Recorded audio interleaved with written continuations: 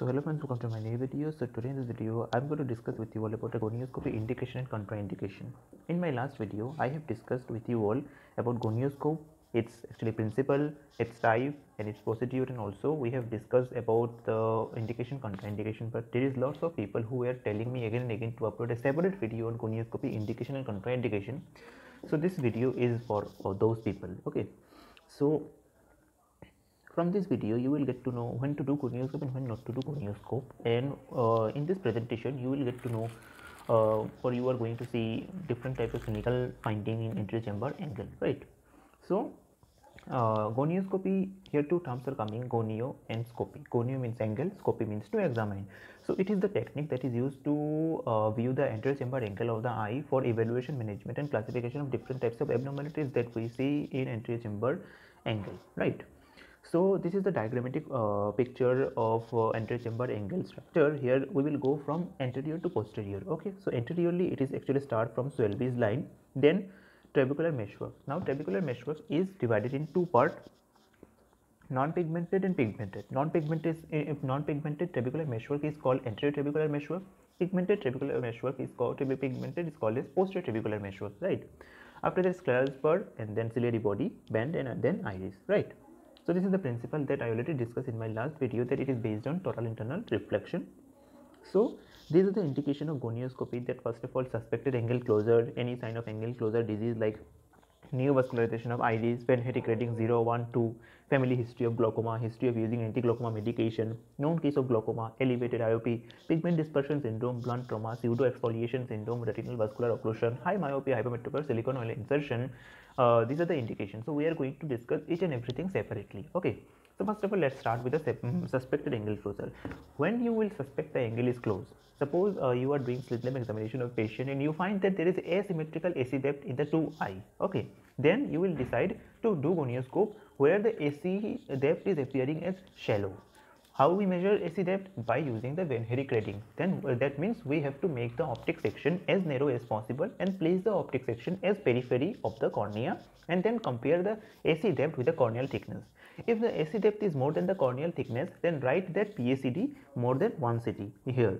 And if the AC depth is equal to the corneal thickness, you will write it like PACD is equal to 1 cm.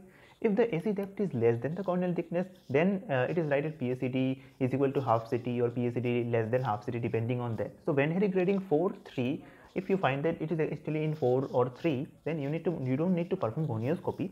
But if you find that the Ben Herrick rating is actually at 2, 1 or 0, then you need to perform gonioscopy in those cases. Okay. Now, known case of glaucoma or use of anti-glaucoma medication, these three things can happen, right? So first of all, patient is having glaucoma, that's why he is using anti-glaucoma medication. It can happen. Or the patient may have angle suspect or shallow angle, so he is already using anti-glaucoma medication for prevention purpose. This also can happen. Or history of increased intraocular pressure was done previously, so the prevention purpose he is actually using the anti-glaucoma medication. This thing also can happen, right? After that, elevated IOP. Suppose you are doing affiliation tonometry to the patient and you find that the patient IOP is more than 22 mm of Hg, then you have to perform gonioscopy in that case to rule out any type of angle abnormality, or it can be angle closure, or it can be presence of neovascularization or angle pigmentation. Anything can happen. So to rule out those things, you need to perform gonioscopy in that case, right? Now NVI and NVA. When we see NVI, that is a neovascularization of iris. Okay, so in case of established proliferative diabetic retinopathy, there is a tendency of neovascularization. There is other condition like central retinal vein occlusion, then also you will find the tendency of neovascularization in the iris. You will find it. So there is two things: normal neovascularization and abnormal neovascularization. So you need to differentiate that is it a normal neovascularization or abnormal. So normal neovascularization, normal vessels of the iris, okay, actually normal vessels and abnormal vessels, right? Normal vessels, how you can understand that normal vessels arrangement will be linear and there will be no abnormal branching pattern that you will see in the normal vessels. But in case of abnormal vessels, like in case of NVI, in case of diabetic retinopathy or CRVO, then the vessels will actually randomized and disturbed form. So you have to think about this thing that okay, fine, this actually blood vessels are not looking normal, so it can have some abnormality in the angle also. So to rule out those things, you have to perform gonioscopy to those cases, right? And after that, pigment dispersion syndrome. So pigment dispersion syndrome is the condition where there is deposition of the pigment from the iris to the aqueous humor, and it gets flow out with the aqueous humor and it gets stuck on the trabecular meshwork. Now in infant, there is no pigmentation, or there is nothing pigmentation is there in the infant or young people. But as the age progress, there is a gradual amount of pigmentation can also be seen in those cases, right? Normally in the inferior quadrant, pigmentation is more because due to the gravitational force, the pigment that are coming from the iris due to the aging process gets stored on the inferior quadrant. But what happens if there is a presence of pigment dispersion syndrome? That is the abnormal thing where you will see that pigmentation is present in the superior quadrant also, along with the nasal and temporal. That is abnormal. That is not seen in the normal cases. So in that case, you need to perform gonioscopy, right? Or there is specific sign that will tell you to perform gonioscopy. In that case, there is the presence of this Krukenberg spindle. There is a linear arrangement of pigmentation on the corneal endothelium. So this is the specific sign of pigment dispersion syndrome. Now, why pigment dispersion syndrome happens? Due to the concavity of the iris. Due to this concavity, this iris is actually touching to the lens zonule, and due to this rubbing or friction between the iris and the lens zonule, there is a deposition of the iris pigment on the aqueous humor. So this abnormal deposition of the aqueous humor will get stored on the different quadrants of the antechamber angle. That will ultimately lead to elevation of the IOP. So if it is long continued, then it will lead to increase of intraocular pressure, then it can damage the optic nerve, and then it can lead to glaucoma. So at that time we will call this glaucoma as pigmentary glaucoma. So pigmentary like SKYA. Actually SKYA grading system is followed in documentation of the pigmentation. So here this is the grade 0 where there is no pigmentation. You will not see any pigmentation. But as the pigmentation grade getting increased, it is actually 1, 2, 3, 4. So in grade 4 you will not able to see anything, right? You will not able to see the scleral spore. You will not able to see Swellby's line or ATM, PTM, nothing. Only pigmentation will be there. So it is actually an indication that this person is having pigment dispersion syndrome, and he may lead to pigmentary glaucoma in the future. Now, blunt trauma. So in case of blunt trauma, what happens is that there is a presence of hyphema or all those things. Okay, if there is presence of hyphema, you need to avoid doing gonioscopy in that case. But suppose there is no hyphema, but then you need to perform gonioscopy. If the patient is not symptomatic, then you need to perform gonioscopy. But if the patient is very symptomatic, then you should avoid gonioscopy in that case and wait for some follow-up visit. And after that, you need to perform gonioscopy when the patient is actually recovered from those things, right?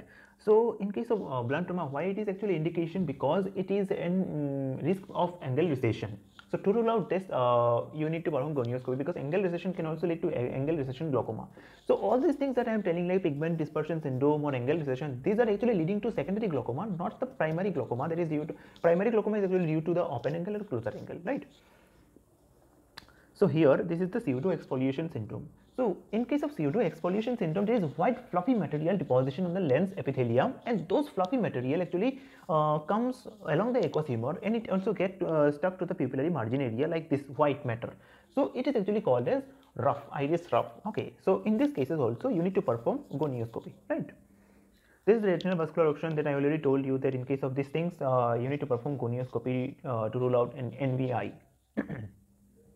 So this is the UVM picture. In case of myopia, high myopia or hypermetropia, there is presence of concave iris or convex iris. Myopia, people having concave iris, and hypermetropic patient having convex iris, right?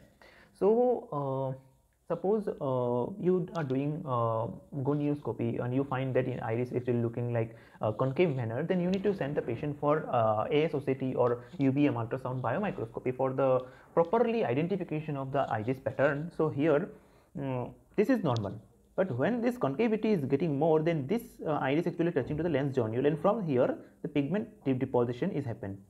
And when aqueous humor come from this area to this area, pigment getting stored in this area in a Krukenberg spindle manner, that is a radial manner. Now here convex iris, it is actually indicating three things. One is plateau iris, another is pupillary block, or another is closer angle glaucoma, right? So iris block, pupillary block, here the lens is touching the iris is touching the lens, so that the aqueous human not able to pass through it, so it is actually pushing pressure to it and it is actually moving forward.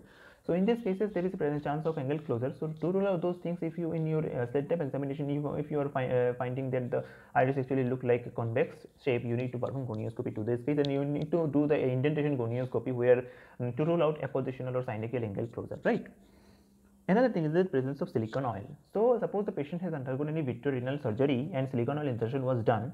So when in the next visit, previously silicone oil insertion was done. So but to rule out that some amount of silicone oil insertion or silicone oil is not in the AC, or due to the silicone oil that is no deposition is getting on that AC angle, then in those cases, for those reasons, you need to perform gonioscopy to those cases, right? Now let's discuss about the contraindication. Contraindication is actually mean that if there is presence of any corneal infection, you don't need to perform gonioscopy to that case.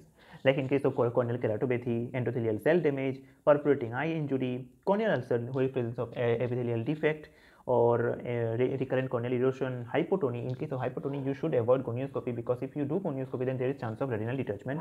In case of severe dry eye, conjunctivitis, and hypema, in those cases you need to avoid gonioscopy, right? This is the normal AC angle. So here, this is the Swelby's line. This is non-pigmented and pigmented trabecular meshwork, ciliary body band, and this is the iris. Okay, so you need to see accordingly. So it depends upon you that you start from anterior to posterior, posterior to anterior. Okay, this is the peripheral anterior synechia. As you can see here, there is an attachment between iris and the trabecular meshwork through this area. So this is actually synechia formation, PAS. Okay.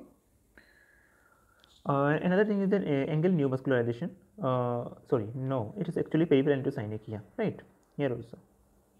Here iris recession, here the detachment of iris is that you can see from its base, right?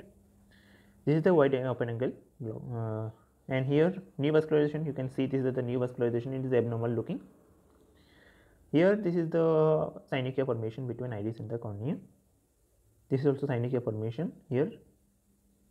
Microhyphema. So in case of chronic hyphema, you can do gonioscopy to rule out the presence of blood on the AC. Foreign body, here you can see the foreign body here. And this is the pigment dispersion syndrome, where there is a deposition of pigment, so that it is difficult to see the Swelby's line, ATM, PTM, all those things. And this is also synechia formation here. Okay, so that's all friends. Thanks for watching. Please don't forget to like and subscribe to my channel. I hope this video helped you to understand something more about the indication, contraindication, about gonioscopy, and I hope in your OPD practice also you will keep in mind that when to perform gonioscopy and when not to perform gonioscopy, right? Thank you so much.